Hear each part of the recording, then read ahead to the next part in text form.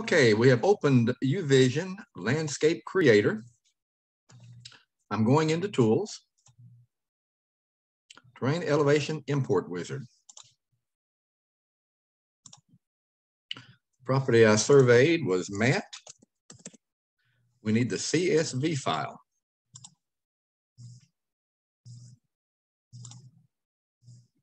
Here's all our data. We can take a look at that. From this point forward, you just hit the defaults. Next.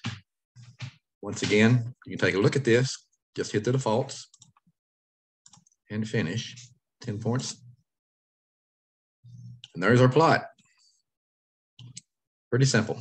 Easy peasy. I'm going to rotate this just a little bit to line it up.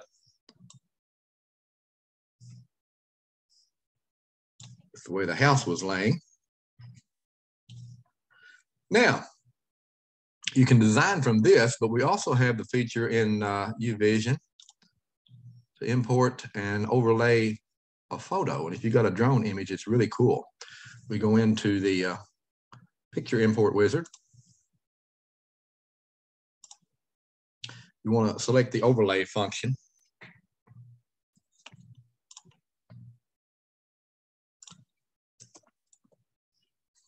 And I've got the JPEG here.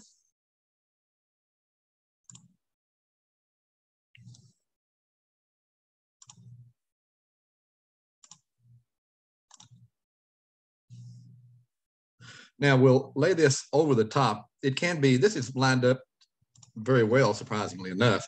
It can be upside down, sideways. You usually have to rotate it quite a bit. We're going to have to make it considerably larger.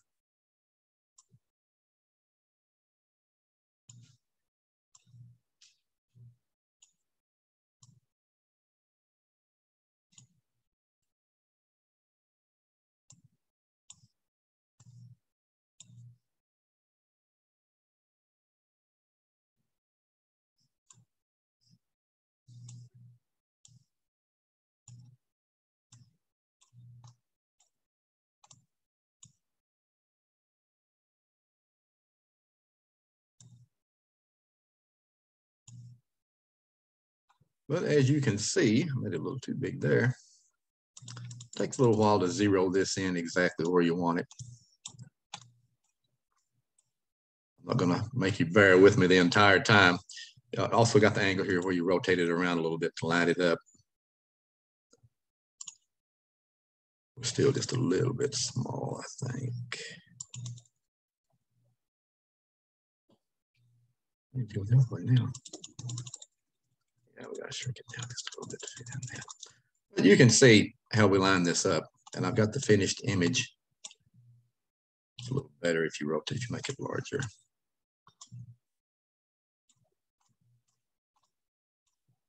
So we're getting pretty close there, but you see how that goes. From this point forward, you got all the information in as far as ground measurements you go to do whatever design work you need. You can tell exactly the, we started with a 0 point here. We go up to almost 4 feet, 3 foot 11 inches higher over here, drops back down over here. You can see the contour lines, what have you. It's pretty straightforward process once you walk through it a time or two.